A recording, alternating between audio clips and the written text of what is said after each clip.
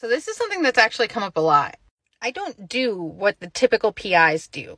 I'm really not about the following people around and collecting their trash life. I mean, don't get me wrong, I'm good at what I do and I can uncover a lot on a lot of people. But like, I don't just dig on people for fun. I mean, sometimes it's fun. But I'm not going to start snooping on someone's entire life story just because they came to my kid's birthday party 3 years ago. And this guy was a family friend. I had no reason to suspect that anything he was saying was a lie.